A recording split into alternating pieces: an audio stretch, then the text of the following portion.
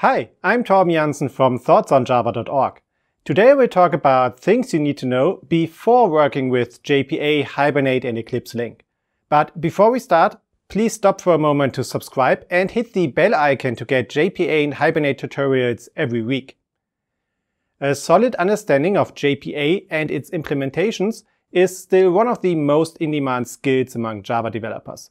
So it's no surprise that there are several blog posts, books and courses available that teach you how to implement a persistence layer using the JPA specification. I even recorded a JPA for Beginners course myself. But if you've never used JPA before and think about investing your time and money to learn about it, you are probably wondering what you need to know about JPA and why it's used that often. So let's take a look at the 5 most important things you need to know about JPA. Let's start with the most obvious one.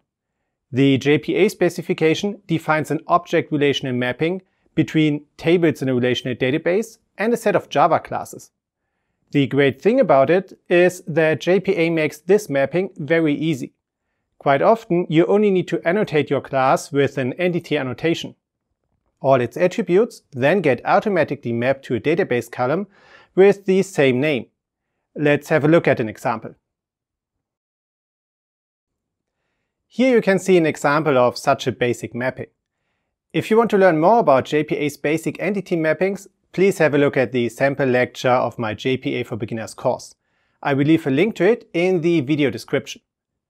And you can not only map basic attributes to database columns, but you can also model associations between your entities. This enables you to represent the foreign key columns and association tables of your table model as entity attributes with getter and setter methods.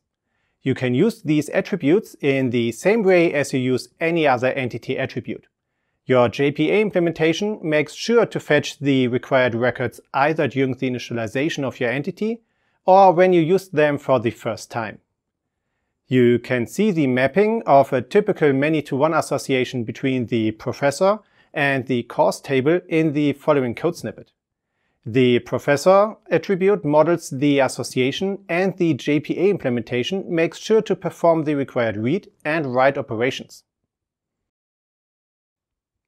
The second thing you need to know is that JPA is a specification that requires an implementation at runtime. This is probably one of the confusing things if you've never worked with JPA or any other Jakarta EE specification.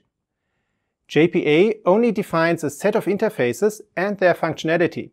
That means that you can use it to implement your application, but you can't execute your application without adding a JPA implementation.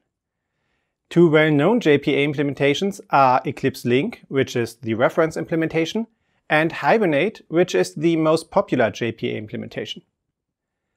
You should also be aware that JPA introduces abstraction and indirection. I explained at the beginning of this video that JPA maps your Java classes to database tables and that this even includes associations between these classes. This mapping obviously introduces an abstraction. The level of abstraction between a simple attribute and a database column might be rather small, but it's much higher for association mappings. Your persistence provider then not only has to provide the type conversion between the JDBC type of your database column and the Java type of your entity attribute, but it also needs to manage additional queries to retrieve the related records. This makes it extremely important that you understand the mapping and its implications. Otherwise, your JPA implementation will handle these relationships inefficiently and your application will suffer from severe performance problems. That's why I'm spending 4 lectures of my JPA for Beginners online training on the different association mappings and their fetching behavior. I also talked about it in several articles on my blog and videos on this channel. In addition to the abstraction introduced by the attribute mappings, JPA also triggers the required insert, update and remove operations based on a complex lifecycle model. The good thing about it is that you no longer need to write any SQL statements to persist, update or remove a database record. But at the same time, you are losing control over the statements and when it gets executed.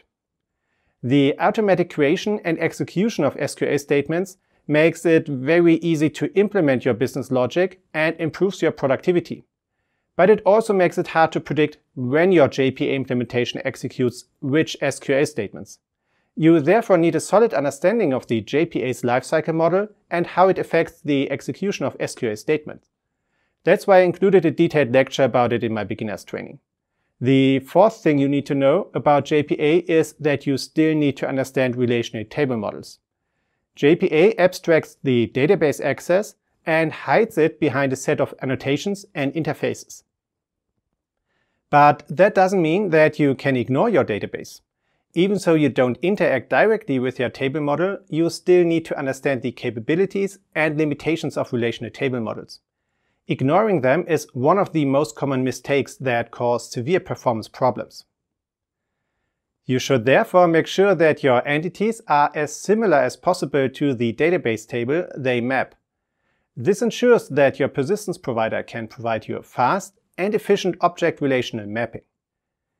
Another thing you can't ignore if you are using JPA is that your database still executes SQL statements. By using JPA, you don't have to write these statements yourself, but you still should be able to read and understand them. That enables you to understand how your persistence provider interacts with the database and to implement efficient database operations. But before you can see the executed SQL statements, you need to configure your persistence provider so that it logs them. Here you can see the required configuration for Hibernate. Using this configuration, Hibernate writes all executed SQL insert, update and delete statements to the log file. So you can exactly see when and which statements Hibernate executed. Almost all Java projects that store information in a relational database use JPA with Hibernate or EclipseLink as its most popular implementations. That makes a solid understanding of JPA one of the most in-demand skills in the Java world. If you haven't used JPA yet, or your understanding of it is just not as solid as it should be, you need to learn more about it so that you can use it in your projects and include it in your resume with confidence. But don't worry, that's much easier and requires less time than you might expect. I have been using Hibernate for the last 15 years and I spend most of my time implementing and optimizing JPA-based persistence layers for large enterprise-scale applications. I've put all this experience into a beginner's training. I show you in a few hours how to use the JPA specification and provide you with a solid understanding of its most important concepts. Sounds interesting? Then I hope to see you in my JPA for Beginners online training. It's an on-demand online training that consists of several pre-recorded videos which fit easily into a busy schedule.